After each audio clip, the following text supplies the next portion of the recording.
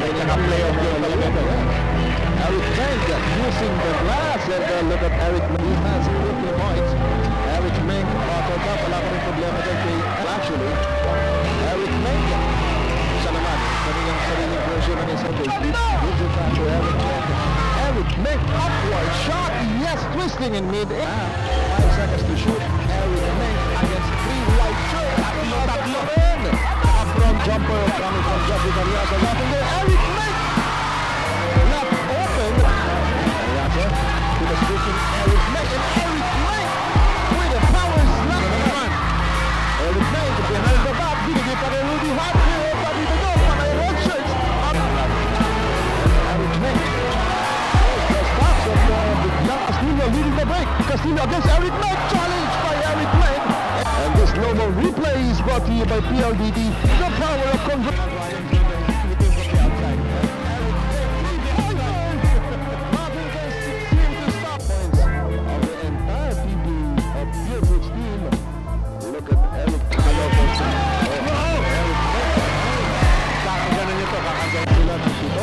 Eric Menk sarado na pintuan sa kanya.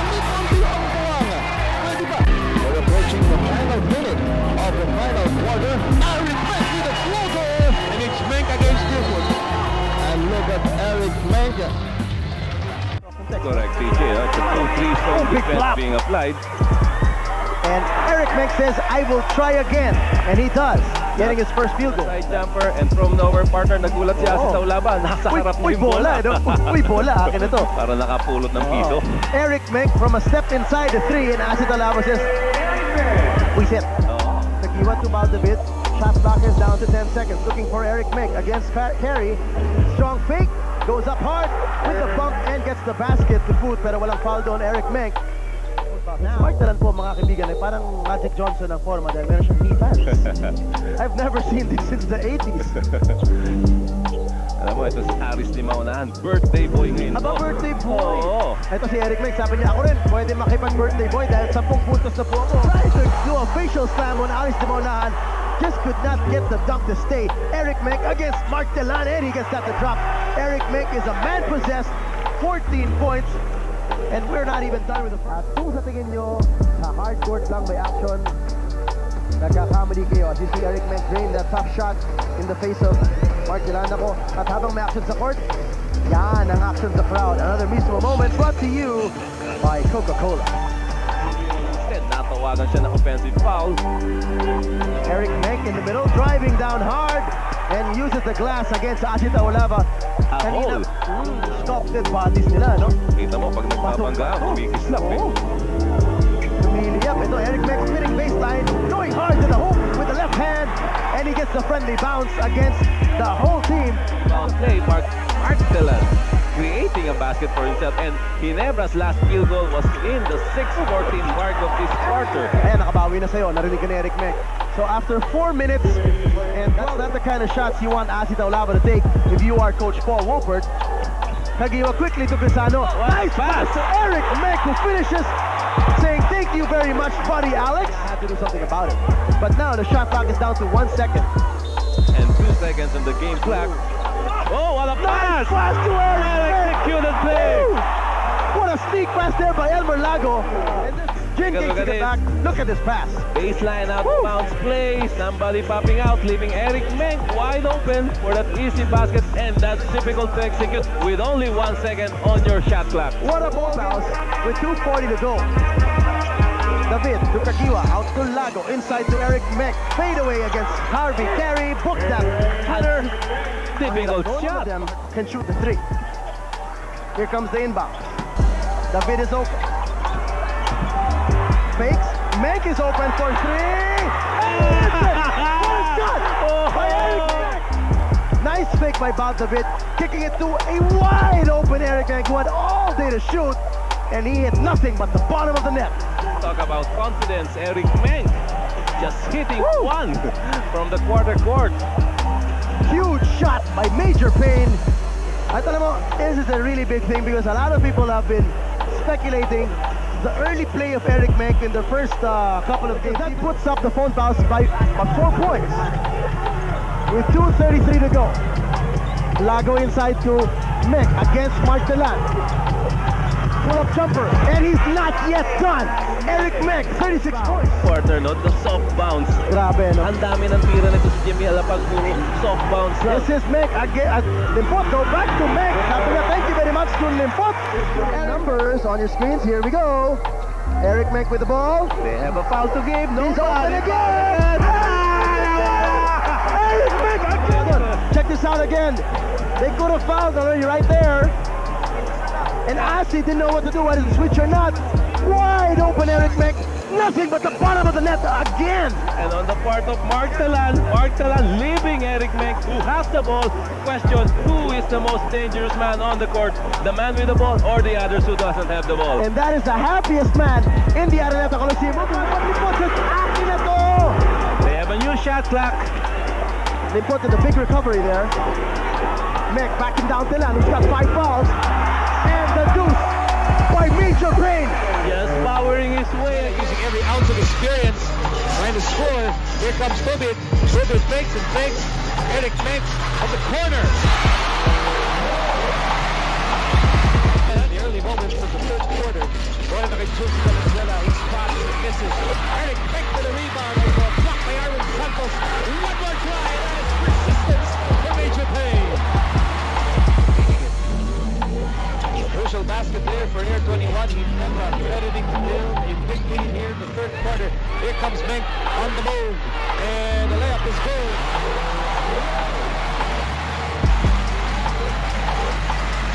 12 points for a revitalized. Ingat-inta yung bola na mahigit.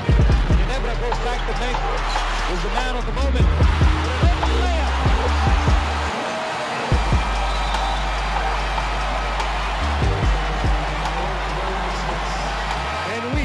Thundering roar mula sa Barangay Big Dome. Ecstatic over the performance of Eric Menk, who has 13 points and 11 rebounds. Career coming back to life, and he is the man of the moment for Ginebra here in the third quarter. Ilang digit-digit na galaw ni Eric Menk at the post, really taking advantage in the third period. Go to Menk again, this time against Doug Kramer. Menk.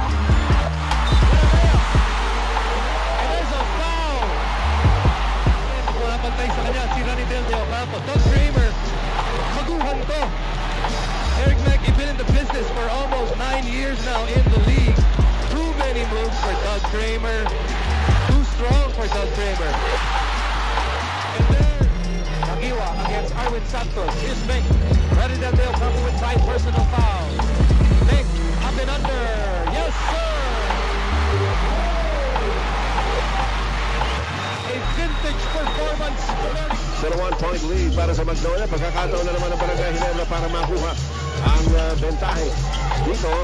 And Eric Menk creating a situation for himself para sa Barangay Ginebra. Paul Artadi stepping on the gas, and the tip in by Eric Menk. Nalitan din kumpiyansa niya sa tira niya. Why not? Talaga namang shooter po yan si Jordi Tugarin. So is Eric Menk as he fires from about 15 feet out for his 6th point in the game. And good comparison on offensive rebounds and second chance points.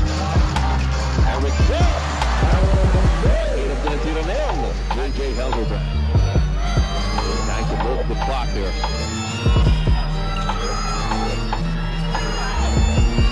Eric Menk inside, got past Dorian Peña. Ganun kasimple. Oo, nakikita natin na if needed a basket there, if itong rally aspirations nila, mabuhay pa rin. Helderbrand thought about it. Ronald Tubid. Menk wide open. So that could have been a flip here too. Ito si Tubid, tsaka si Cyrus Baguio, iba lang ang kulay no? Eric Menk. Spins, hook shot is good. Nakakataba ng puso, no? Dalawang ice bean provided by Menk. Helderbrand na yun. Binigay kay Eric Menk. Big and roll play. Yes, completed by Eric Menk. It is field goal shooting. Talaga napakapapa dyan para dito sa Barako ng Red Bull. Eric Menk, top of the key. Yes, patuloy magandang shooting dito naman ng Barangay Ginebra. Top scorer, 6 points para sa Barangay Ginebra. Mamaril. Hanap ng papasahan, nakita si Sunday. Ang ganda ng fake. Binigay ulit kay Mamaril. Left-handed left. Wala. Pero si Eric Menk.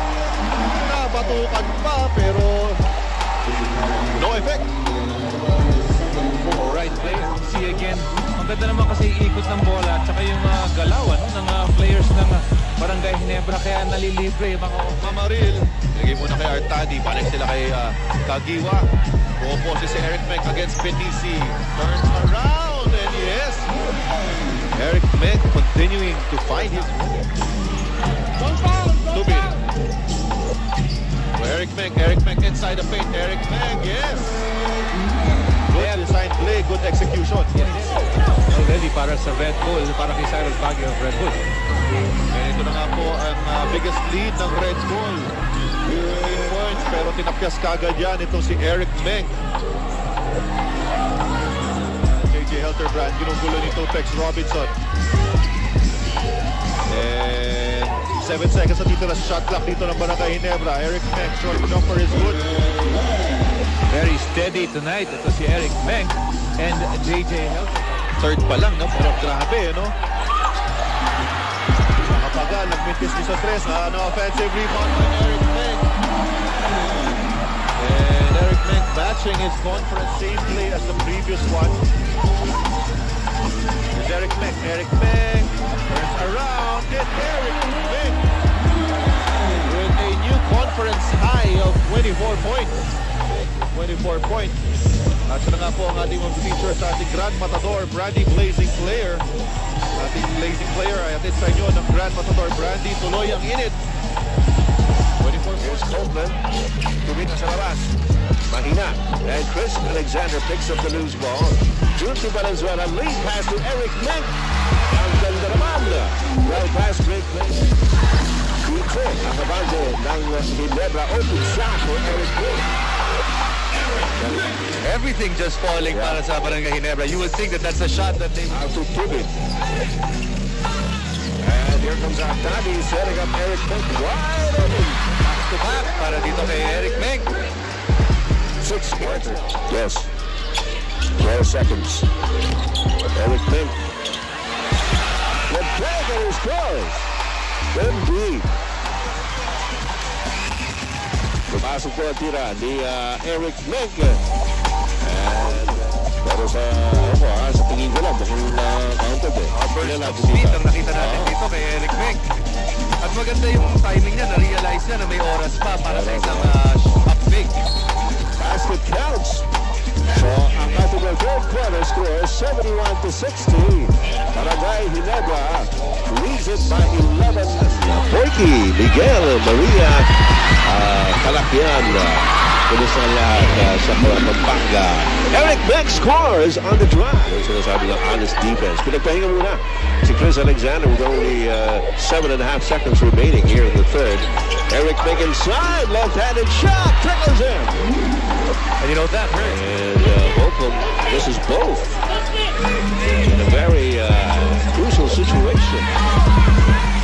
Chris Bacana heading it out to Eric Menk, and this time the bigger roll works for him. Pataba. Alright. And ito mga kaibigan, ito naman, lahat gusto masama sa box scores natin, pati si Johnny Bunch on the score, but Eric Menk. Tumatakbo ngayon ng Barangay Ginebra. Here's JJ Helterbrand. Screen provided by Alexander for Tubin, and side they go to Eric Menk. Left-handed layup is good. Well, that's one matchup na gustong puntahan. Led by Rich Alvarez and a pick there by Willie Wilson. Out to Paul Artadi. Ronald Tubin facing James Yap. And Eric Menk fires from the outside, right from the right corner court area for the first 2 points of the game. 2-0 lead here. 6 out of the last 7 games for Ginebra. What he just wants to do is just not think about too much ahead, but just manalo ng 1 game at a time.